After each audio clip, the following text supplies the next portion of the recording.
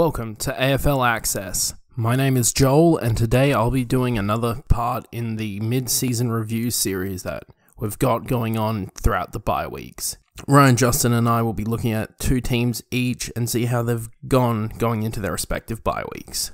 Today, I'll be looking at two teams that are probably going to be jet-lagged as hell, as they have just played in China, and that will be Port Adelaide and St Kilda.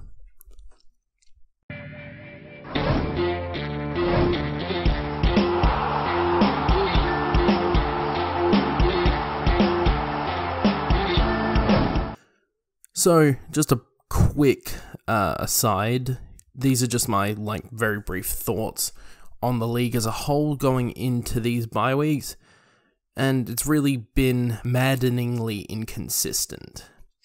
Whether it be the umpires being just absolutely dreadful, most of their calls don't make any sense whatsoever, and that's not just coming from a Salty Crow support. I think most people see the umpiring as very subpar at the moment, but also just from pretty much teams 4 to 17 at the moment. Like I said, there's only 4 teams that I can think have been consistent at any point this season.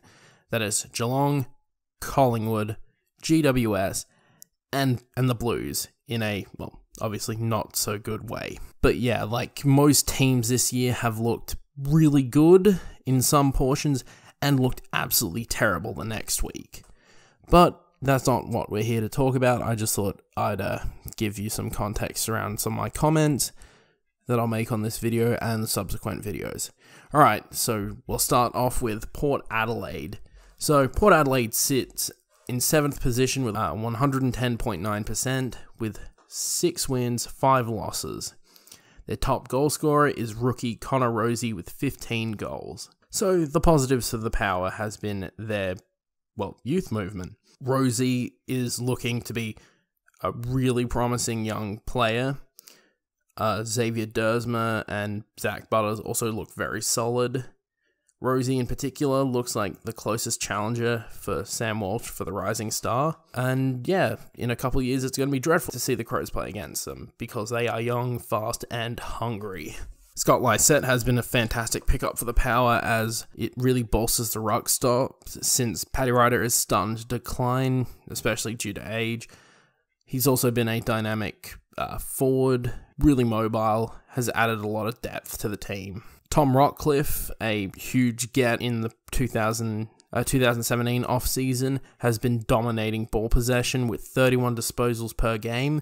And as anyone can attest, as anyone who has seen Tom Rockcliffe play, if he's getting his hands on the ball a lot, he is going to help that team win. One player who has been playing lights out of his skin, just some of the best form of his career, has been Travis Boak, who, again, I think, and many people say, is probably in Brownlow winning form, even though a lot of people are saying Tim Kelly's already got it wrapped up. I still think Boak, with his 31.2 disposals per game, has just been an absolute gun for the entirety of this season. Other players like Dan Houston, who has been a solid rebound halfback and small defender, has been averaging about 20 disposals per game and looks to improve on his good form over the past couple years. Sam Powell-Pepper has been an excellent offensive option up forward, and also a menace in the midfield, with a bit of grunt in his game that really makes it hard for opposition to really lock him down. The way Port has been going, especially with their 70-point win over the Saints tonight, they look poised to, when they get their players back, to be a real threat for the top 8. That being said, they still need to tighten up their opening quarters, which has been probably the biggest negative for the team on the ground. Their first quarters have been pretty abysmal, especially against the Pies, Hawks, and, to a lesser extent, the Crows. Their slow starts have really handicapped their ability to get close in games, no matter how well they play after the fact. Prime example is against the Pies, where the Power scored 10 goals to 8 after quarter time. However, they conceded 7 goals 6 to only 2 behinds. Now, it doesn't matter how good you play. If you're that far in the hole, you're kind of stuffed. The Crows managed to keep Port out of the game until the last quarter, where the Power kicked 6 goals of their own, but they were still way too far out of striking distance. That being said, they did have their opportunities, and if they took them, they probably would be much, much closer. With the Hawks, they were completely shut out in the opening quarter and didn't really look to get going at any points of the game. Also, missing a lot of opportunities also hurt them, and Hawthorn managed to win comfortably. Injuries to key players like Robbie Gray, Ollie Wines, Tom Jonas and Ryan Burton have hurt the Power in certain points. Now, in particular, Robbie Gray I think probably could have been a difference maker in the showdown. Robbie Gray would have been a difference maker as he'd scored 10 goals in the previous 2 showdowns and had just completely torched Adelaide's defences. I'm not saying it would have won them the game, but I would have been way more nervous about how we plan to shut him down. Ollie Wines and Tom Jonas, the new co-captains of the Power, have struggled a bit, especially with injury, but, if they find their form, I think Port should be in a good position. While the absolute drumming of the Saints means that they are in the top 8 in 7th position, they're also looking quite comfortable, going into a nice week off before they head out on the road to go to Fremantle first up. Soon they should be getting Charlie Dixon back, who would be a lovely surprise and another addition to the forward line to help stabilise it and also being a dynamic playmaking forward. We'll just look at the run home at the moment, so their last couple games before the end of the season. So, first up, after the bye, they play Fremantle and Perth. Then they play the Cats at home, the Dogs at home, the Showdown, which is technically a Crows home game. Then they play the Lions at home, the Tigers away, the Giants at home, Essendon away, the Swans at home, the Roos away, and finally, Freo at home. I think there are a lot of very winnable games for the Power, and some games that I think they should win if they are wanting to stamp their claim as top 8 and maybe even top 4 if they're really, really lucky. But outside of that, they need to win probably like 6 or 7 of these games to make it comfortably in the top 8. If I were to give a grade for the Power, it would be a C+. In short, their parts at the moment are greater than the whole. That being said, if they start to galvanise, and with guys like Dixon coming back into the team, and their leaders standing up, they should comfortably make the top 8. Now we come to St Kilda. They are currently sitting on 5 wins and 6 losses. Their leading goal scorer is Tim Membry, with 21 goals across his 11 games.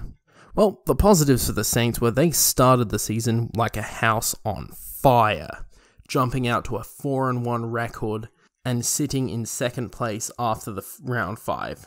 Their only loss was to Fremantle in Perth by only a mere 5 points, so signs were looking up that this team had finally broken through the glass ceiling. Also, this is despite massive injuries to key players like Jake Carlisle, Paddy McCartan, and Dylan Robertson. They were playing with absolute ferocious tenacity and intensity, the likes of which I had not seen since that game against the Bulldogs where they came back from 50 points from half-time. Jack Stephen was being a great secondary leader on the field, showing poise and class when moving the ball.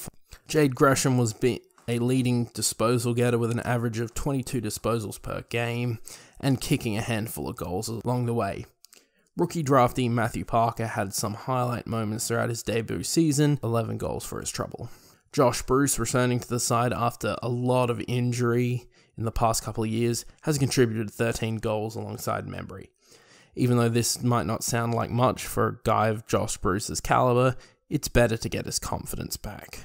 The many Jacks that are a part of the St Kilda team were also performing very well and contributing admirably to the Saints' white-hot start. And now for the negatives. Well, injuries really started to stack up after week 5. Jack Stephen deciding to take time off for his own mental health. Jimmy Webster, Captain Jaron Geary, and many others dealt with severe to nagging injuries in the past couple weeks, really weakening the team. After their loss to the Crows in round 6, they lost the next 3 as well, really hurting the team's confidence, especially after a really strong and spirited start. Then getting blown out by the Power in China, and Jaron Geary, after returning from a pretty serious cork to his leg, has appeared to have broken his leg, so he's obviously going to be out for the rest of the season. Even with good performances in losing efforts, they still just couldn't get it done. The Crows managed to just kind of push away in the last quarter, the same with the Pies. I'm pretty sure at 3/4 time it was only like 18 points, and then Collingwood just slammed on a couple more goals to make it look a lot less competitive than it actually was. Another negative has been Dan Hanbury not playing a game yet for the team, which is concerning, but he has been in the VFL in the past couple weeks and should be back by the bye. Well, hopefully. The season at the moment seems to be sinking very fast at the moment, and a lot of the youngsters are getting thrown in the deep end, and they really can't deal with it at the moment, and I'm not sure how Alan Richardson is going to steer the ship. So, even with this doom and gloom, we'll look at the run home. First up, they play Gold Coast up in Queensland, which I think will be a pretty tough match, because the Suns aren't just going to lie down and die against St Kilda. They play the Lions at home, the Tigers at home, the Roos at Marvel, which is technically an away match. They play the Cats in Geelong. Ugh. They play the Dogs at home, the D's at home, the Crows at Adelaide, Freo at home, the Blues at the MCG, and the Swans at the SCG. Now, that is a pretty hit and miss. There are some games which I can definitely see them winning, but there might be some pretty bad beatings coming their way after the bye.